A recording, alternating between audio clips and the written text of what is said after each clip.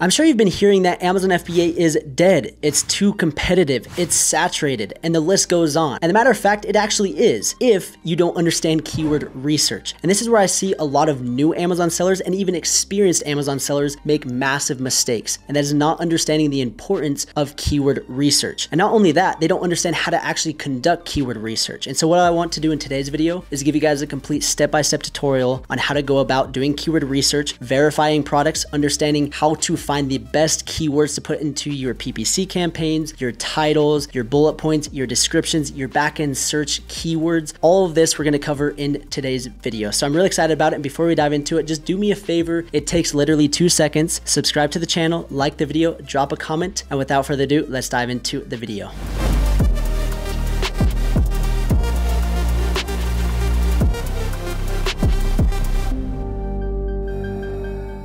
What's up, champs? Welcome to today's video. My name is Sean Peterson. I'm a full-time 7-figure Amazon seller, and I'm really excited to give you guys a complete breakdown of keyword research. So let's dive into my screen. We're going to be using this milestone blanket as the example, and there are 3 things that I want to cover in today's video. Number 1, the importance of keyword research. Why does it even matter? Number 2, how are we going to use keyword research to validate and verify a potential product opportunity? And number 3, how are we going to find the best keywords for our title, our PPC campaigns, description, and bullet points. So let's come over here, and the first thing that we do need to get is called the Helium 10 Cerebro tool. You guys have heard me talk about it. It's my absolute favorite tool, and I can't live without it. So I have a link down below with the 50% off coupon code or 10% off for life. And so right here, you're going to get the platinum plan. It's $48.50 for that first month, and you absolutely need this if you're going to sell on Amazon. If you're just kind of dabbling around and you're not really sure, just get the free plan and mess around with it. But if you're actually taking this thing serious and you're wanting to scale your business and actually be successful at it, you need this tool, period. Okay, so get that. And let's come over here to Amazon and let's talk about first and foremost why it's so important. And if you know Amazon, it's a giant search engine. It's just like Google. People are going with the intent to buy. They're searching for a specific keyword. And once they search it, Amazon is going to find the best products that fit that particular keyword. So if I search iPhone 10, for example, iPhone 10 case, Amazon is going to show me iPhone 10 cases. They're not going to show me an iPhone 8 case. They're not going to show me an iPhone 12. They're going to show me iPhone 10 cases because that is what I'm searching specifically for. Now, there might be people running sponsored ads for iPhone 10 case, but for the most part, products that are going to come up are going to be related 100% to that specific product. And so what we're trying to do as Amazon sellers is we're trying to fit the need and find keywords that people are searching for that are in demand with low competition. And if we can plug our product in there and we show up on that first page, customers are likely to buy our product. That's what's so powerful about Amazon. And that's why keyword research is so important, because if we are trying to launch a product that's not being searched, that there's no really demand for it, then it does no good. You might as well not even try to sell that product, and you might as well just throw $3,000 down the drain. So that's why it's so important. The next thing that I want to cover is how to actually validate products with keyword research. So we're going to come over here, and I did a complete step-by-step tutorial of the Chrome extension,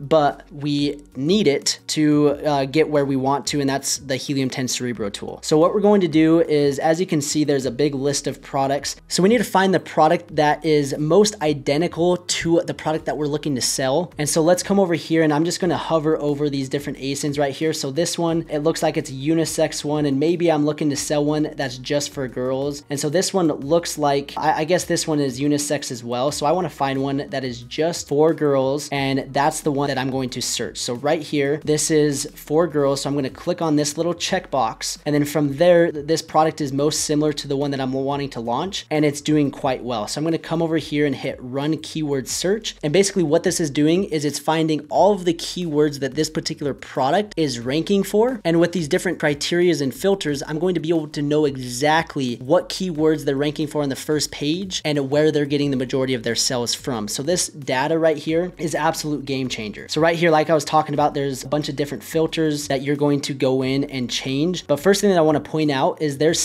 over 6,000 keywords right now that this product is basically ranking for. Now, that doesn't mean that they're ranking on the first page for 6,000 keywords. And so what we're going to do is we want to find where they're ranking on the first page for these keywords. And that's what this organic rank is. So if we come back to Amazon, organic rank just basically means, so we're going to see this sponsored product. This is is the first position on page 1. Okay, so that's organic rank number 1. And then you're going to go down, and all the sponsored products, that does not count. And so basically the first 20, 25, 30 positions means that they're ranking on page 1 and maybe at the top of page 2. And so that's what we're interested in. So let's come back over here, and we're going to put the organic rank 1 to 25. Again, you can do 1 to 20, you can do 1 to 22, 1 to 30. There's no hard numbers when I'm doing this. This is just kind of how I go about it. And then I'm going to hit apply, and you're going to see that this 6,000 number drops down to 725. Now that's still a lot of keywords. And so what I'm going to do next is the minimum search volume. I'm going to do 300 because I don't really, I care about it. And more so if this will be for my PPC is when I go a little bit lower than this, but for validating the product, I'm going to do around 300. I'm going to hit apply, and that's the lowest search volume that will show. So it will go from 725. I'll hit apply, and it'll drop down to 166. So that's pretty dang good. I mean, we went from 6,000 to 166. So that means that this product is ranking on the first page for 166 different keywords. Now that's amazing. And that's the long-term goal of what we want to do. And so that's what's so powerful about this tool is we're getting a ton of information and a ton of data of, hey, this product is doing really well. They're ranking for these keywords. And so that's what I'm going to target, and so on and so forth. So the first thing that I'm going to do is obviously do those filters. Then I'm going to come right here and hit the search volume button, and it's going to categorize it from largest to smallest. Okay. So right here, this baby blanket is being searched 79,000 times. That's not necessarily a super related keyword for this particular product. I mean, yes, it's a baby blanket, but it's not really like a swaddle. It's not something that you're going to wrap your baby in. It's just mainly for pictures and for memories. And so this keyword right here is not that great. It's not super targeted, but this product is still ranking for it. And a lot of times when we're doing keyword research, people are like, oh, that's my main keyword, or baby blankets for girls. That's the keyword that I want to target. And in reality, that's not necessarily the keyword that we're after. And I'll show you, if I click on this baby blanket, you'll see that there's not really many milestone blankets, if at all any. They're all baby blankets. They're not milestone blankets. And so don't get that confused.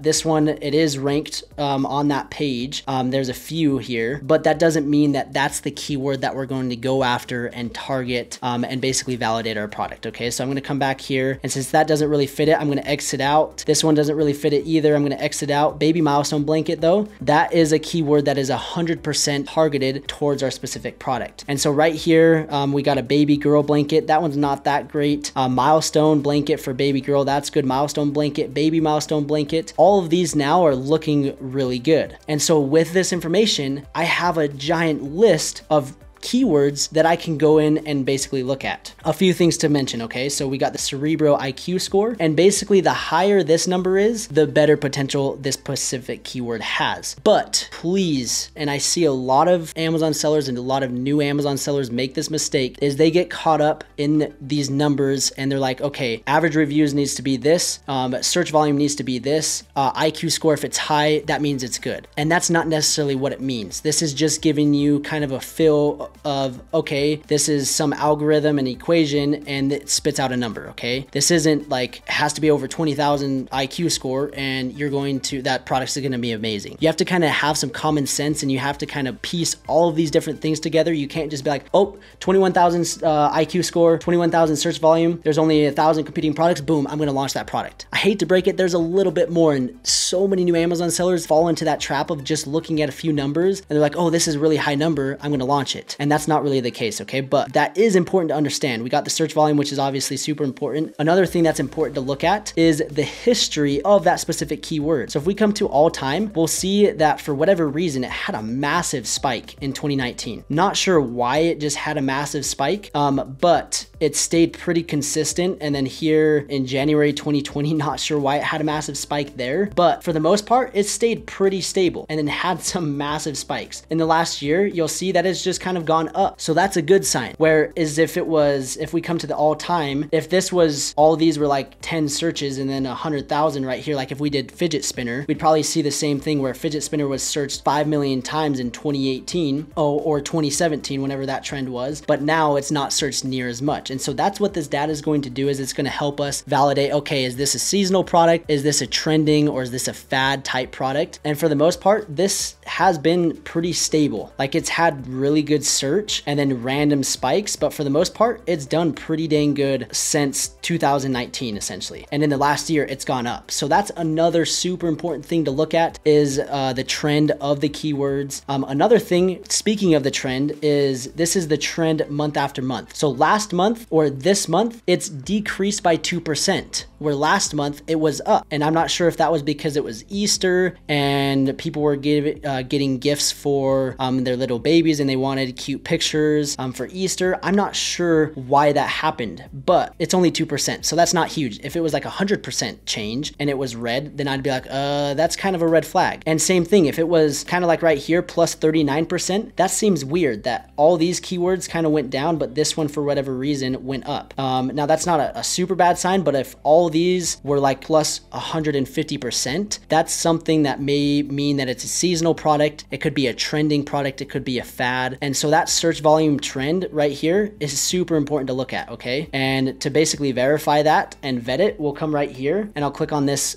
search volume history, and you can see that it's just kind of gone up. All time, it's stayed pretty consistent. So I'm not sure why. I mean, it took a dip right here, but then it's coming right back up. So I'm not sure why that has the 39% increase, but those are things that people don't really look at. And when you're doing product research, you want to look at every little detail. Another thing is the competing products. This is something important. Obviously, the more competing products, the more competition, but a lot of times they're like, oh, well, this only has 744 competing products, so that must mean it's a good keyword. Now, it could, but you still need to go right here. I'm going to click on this. It's going to pull it up in Amazon. It's going to search for this keyword. And what I'm going to do is to basically verify that and understand the competition of it. I'm going to pull up the X-Ray Chrome extension. And this X-Ray Chrome extension is going to really give us a detailed analysis of how competitive this keyword actually is. And the average reviews right here is 319. So it's a little competitive, and it's a little too competitive for what I like. I like trying to keep it under 200 average reviews. And so just because the competing products was low doesn't mean that the competition isn't high. And so that's where you have to double, triple check, go back and forth between X-Ray, between the competing products on Cerebro. And that's what's super important to look at. And again, so many new Amazon sellers make that mistake and they just look at one specific number and they're just dead set and they just got this tunnel vision and they don't look at anything else. So that's super important. So the search volume, the competing products, I would say anything less than 1,000 honestly is pretty good. But like I mentioned, pull up the search, the keyword right there into Amazon and then pull up the X-Ray Chrome extension and see where's the average reviews. If it's 500, 1,000 average reviews, I don't care if there's 500 competing products. That means that there's something off. Okay, so that's something to look at. And for the most part, this other stuff, we won't dive into too much about because I'm not necessarily looking at this all that much, but this stuff you need to understand like it's the back of your hand, okay? And another thing that I want to mention when it comes to keyword research is a lot of times you just kind of have to have some common sense. You need to have some street smarts. You need to be able to look at this and you need to ask yourself, and it's not that hard to click on the keyword like I was doing, like this floral blanket. You need to think and ask yourself, well, floral blanket, that doesn't necessarily match the product that I'm looking to sell. I'm selling a milestone blanket. Now, it could be a milestone floral blanket, but at the same time, you got to ask yourself, if people are searching for floral blanket, there's no baby, it's not baby floral blanket, it's just floral blanket. More than likely, they're not looking for a milestone blanket. And so that's where you need to use some common sense and be like, you know what, that keyword is probably not that good. And if you want to validate it and see if I'm right or not, we'll search it right here. And sure enough, these are floral blankets for decor. These are not milestone blankets. And so this is really not a good keyword. And so we're going to X that out right away. Okay, that's not a good keyword. And we don't want to be spending money trying to rank for that keyword. Maybe down the road we can, but right now that just doesn't make sense. So use some common sense. Another thing right here, it says personalized baby blankets for boys. We're trying to sell a milestone blanket for girls and it's not really personalized. So again, that one using common sense, that doesn't really fit our criteria. And again, if we want to verify that, we can search it right here and this doesn't really fit. These are customized, personalized with their names and that's not what we're selling. So what we're going to do is we're going to X that out. We don't want to even target that. Again, one purple baby blanket, that's not really related either. And so you're going to go through all of these keywords out of the 166 and you're going to delete the ones that just don't make sense. So purple baby girl stuff, that doesn't really make sense. Memory blanket, that might have, I mean, it was a memory blanket. I could have verified that a little bit better. Large baby blanket, no. And so let's say I did all of that and this is where it leads to the title, description, the bullet points, and all of that good stuff in PPC. So we understand that we verified the product product. We have some really good keywords. My rule of thumb is if I can have like 10 plus good solid keywords that are being searched a couple thousand times each keyword, that is a lot of searches. And in this case, there's 10 keywords that are being searched more than 2, 3, 5, 6,000 times. And then there's one that's being searched 21,000 times. So that means that there's a lot of demand for this particular product, but obviously we need to understand the competition, which I already just kind of touched on with the competing products and the average reviews. But let's say hypothetically, perfect case scenario, this product we're going to launch, everything checks off the list of the competition, the demand, our profit margins, we found a good supplier. Now it's time to create the listing, time to create the PPC campaigns. And what we're going to do is we're going to do exactly what we did to validate the product. And so right here, we have a list of products that this product right here is ranking for. And so we're just going to copy all of these products and we're going to plug them into PPC and try to just pack them in our title, description, and bullet points. And how we're going to do that is if you have the platinum plan, you can do this super easily. You're going to come over here to export and you're going to copy it to what's called Frankenstein. And this is where you're going to have the list of all the different keywords. Again, like baby milk bath photos, I'm going to delete those. We already went through and deleted those, but let's say all of these are good. I'm going to copy this. I'm going to create manual PPC campaigns targeting all of these different keywords. Then I'm also, when it comes to creating my listing, I want to come right here to Scribbles, and this is going to help me craft the perfect listing. I'm going to add the phrases here. This is a lot of them, so we might not be able to get all of them. Let's try to get like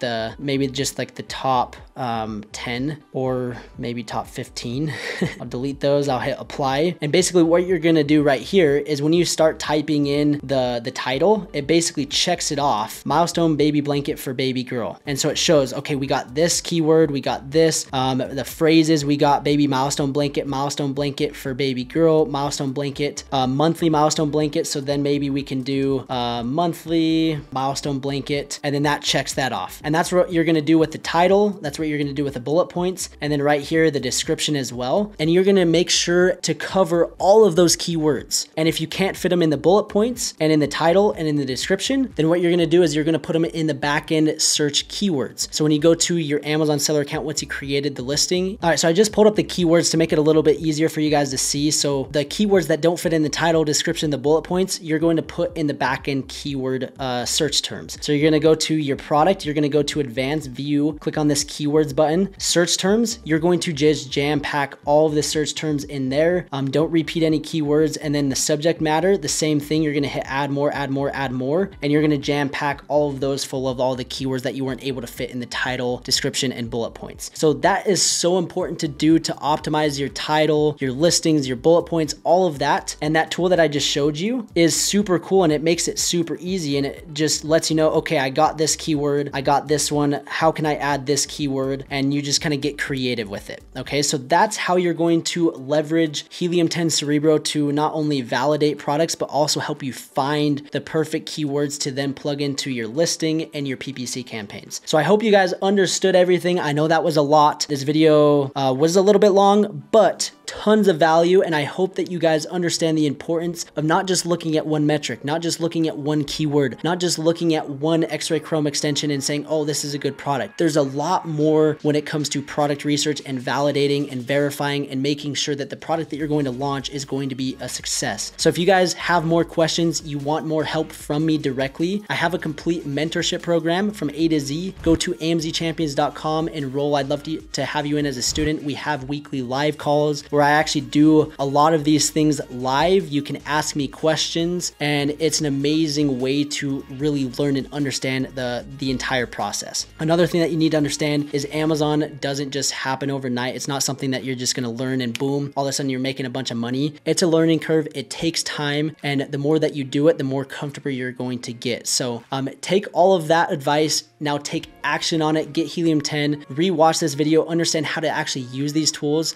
Go back, watch that X-Ray Chrome extension tutorial where I break down step by step how to use that, and it's going to go perfectly hand in hand with this video. And if you can use the X-Ray Chrome extension, Helium 10 Cerebro, and understand how to use it, you're going to set yourself up for success when it comes to selling on Amazon. So I just want to say thank you guys for watching. I appreciate all the support. If you guys enjoyed, like the video, subscribe to the channel, drop a comment, and we'll see you guys in the next video.